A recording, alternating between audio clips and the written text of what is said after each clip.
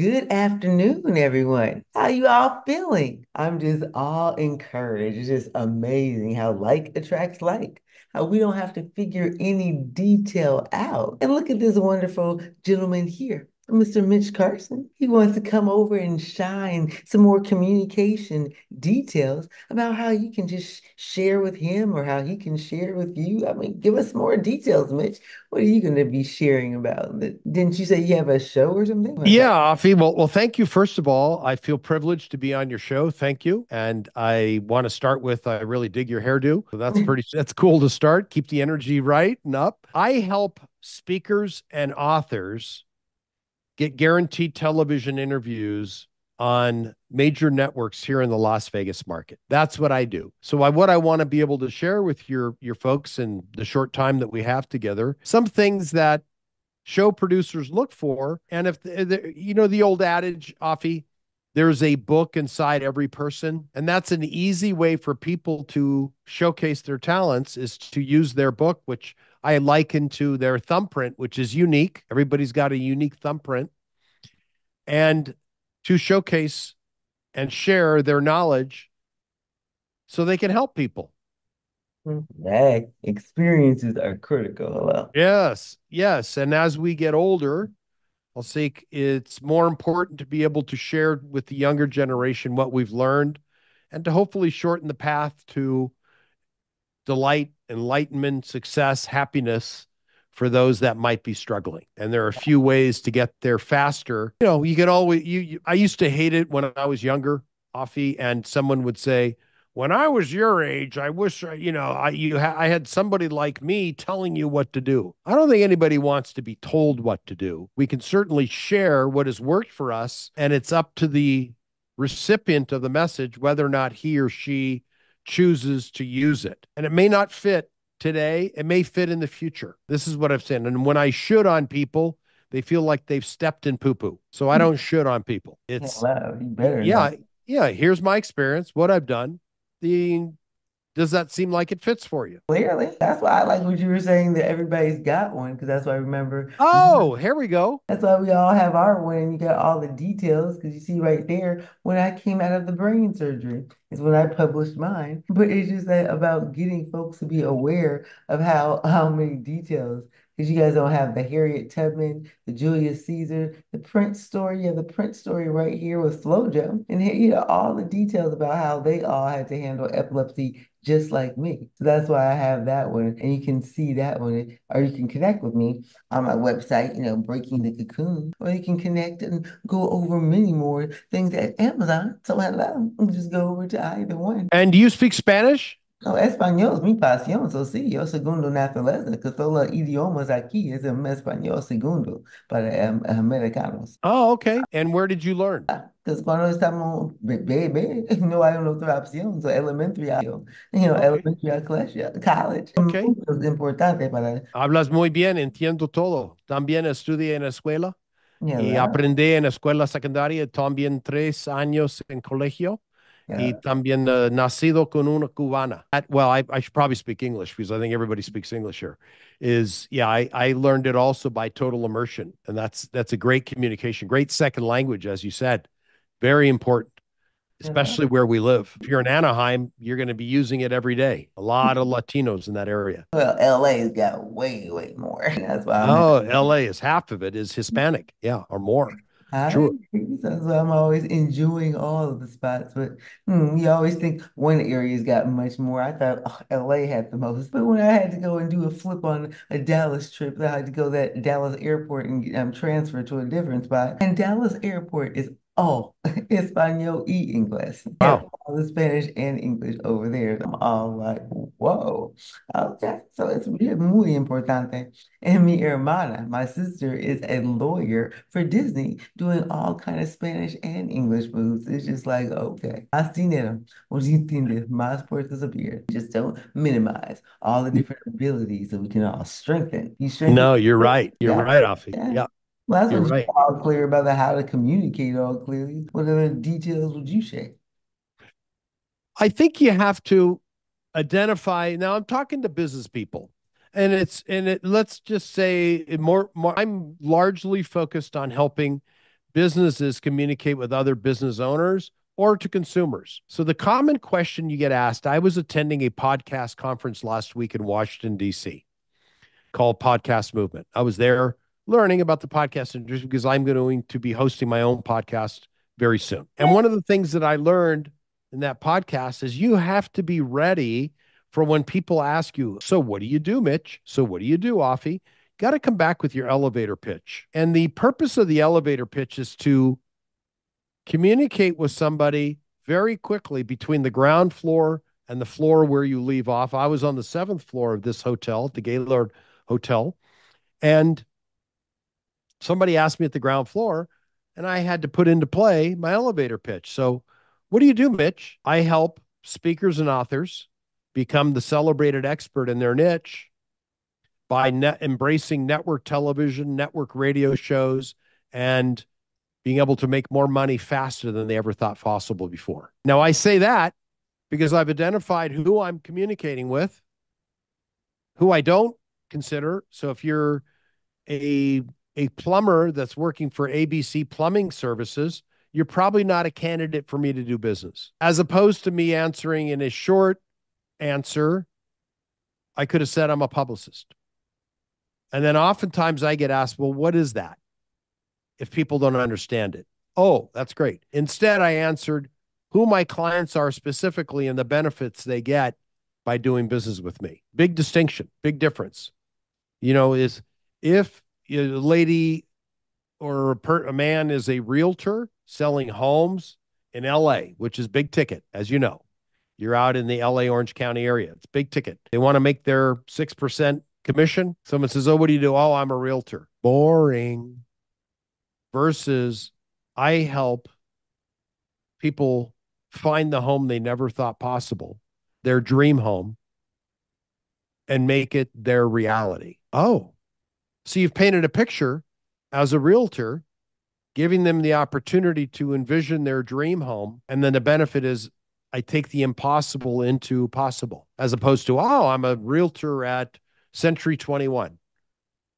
So is every other Tom, Dick, and Harry. So I think it's the words are powerful. How we frame them communicates pictures for people to grasp and understand. It's clear because when you're just doing your heart and your soul, you don't have to think about it. It's so easy and positive, and people just love to hear. Well, that you don't have to come up with the exact words every single time. When you just start, that's when it's easy for your soul to finish off and just give you more and more. And that's why I just jump for joy. It's joy, Good. joyful. I just love to see that the joy literally is our strength, and we don't have to come up with every strategy. Way. It's just that this one here works for me. And I just keep moving on and moving forward and just seeing better rewards, better results as I just have that one. And as like attracts like you're saying in the elevator. I like that one.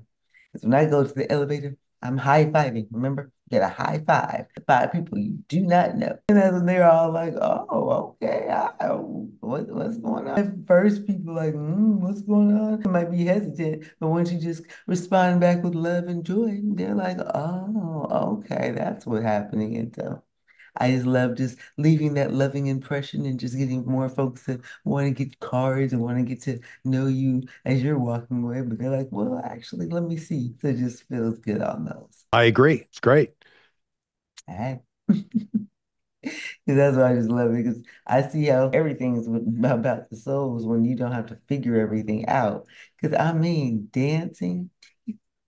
You clearly, I love that angle because when you don't think about it, when you just start moving and letting the rhythm and the things in your body just shine off, that's when all the right moves go. But when you think about, oh, the exact one that I should do for this, stop thinking about it. Don't figure it out. Just let your whole soul shine the joy. And that's why I love salsa that way because I don't think about the one, two, three. I just start doing the moves and it all comes into alignment. I like it. So clear and You easy. almost got me in the dancing mood. Hey, hey. It shows that we just get into the moves and hey, all the things work together for the good when all of us just uplift each other. So what was a I agree. different move that you did this week? Is there any other move that you had that was differently? What moves did I do this week? I have made it a concerted effort to minimize, if not even remove, today I had none sugar because I think if I eat too much sugar, you know this as I can see you've got all the fruits behind you. Yeah, refined sugars tend to make me hungrier and more hungry and it is a never-ending negative cycle. So I've cut out sugars and stopped eating after 6 o'clock. And just in 1 week, I've lost 9 pounds, Mhm. which has been a real game changer for me because I had some heart issues earlier. Well, actually, in December of last year, I had to have a couple stents put in after suffering, some heart disease. And I haven't paid enough attention. And then something happened recently where I said, you know what? I don't want to be gone yet. I better correct this. I better handle this short term craving for the better effect. And right now, I'm not craving anything. I'm not even hungry. And I think there's something, I think that sugar is a real negative. Aren't you an expert about that? Isn't that a real negative, Alfie? We all know I would just stay away from that sugar. It's the biggest drug. It is. The It's worse than crack. last It's legal. just It's legal one crack in hooked a on candy it. bar. I'm just so grateful for doing that study abroad in Spain. That was years ago. But I just see how all them over there was all focused when they have their dark chocolate. It tastes way different than the chocolate we get over here. It just amazed me. I only got a little itty bitty piece from them, but it's just like, oh, so this is what they talk about. So no, oh, no wonder it's not much, but okay, at least I know I'm doing it feels more natural. And so I'm just like, oh my goodness. But it's just the harder part when you start any sugar anytime. That's when you want more. Because Yes. over years, I was just like, okay, let me just focus on the natural ones. You can't tell me you're beating me up for having these apples and bananas and so forth. So I do all my fruit and that Yeah, is fruits are good, yes, but that's a natural sugar versus the refined sugar, which is problematic and creates more and more appetite of the same. And I think it's a vicious cycle. I hear you. I hear you. You just have to see the balance that goes and everything with me. Because when I just got thin and was doing all my stuff, even some years, and then I got all excited, like, oh, I can have a little bit of sugar now. And boom, wrong. Doesn't work for you. But who cares? I just learned to be disciplined and drop all of that and let me just set the right example, the right place. Sure. Sure. Definitely holding on there. So you want to share how to communicate more clearly in more angles, like more spots so they can do some hmm, non-sugary, they can just communicate with you somewhere or what? Yeah, well, in my profession, I work as a publicist and I help people speak in sound bites, very focused when they get on TV, because the goal is to get them covered on television on major networks like ABC, Fox, CBS, NBC, and the CW. These are the big channels here in America, and all of them are represented in Las Vegas, where I live. Similarly, they're in LA, where you live, or Orange County. And I have to work with people to narrow down their message with answers because typical TV interviews range from 2.5 minutes to 4 minutes, rarely beyond that without having a commercial break. I mean, if you're a major celebrity and you're invited onto a show,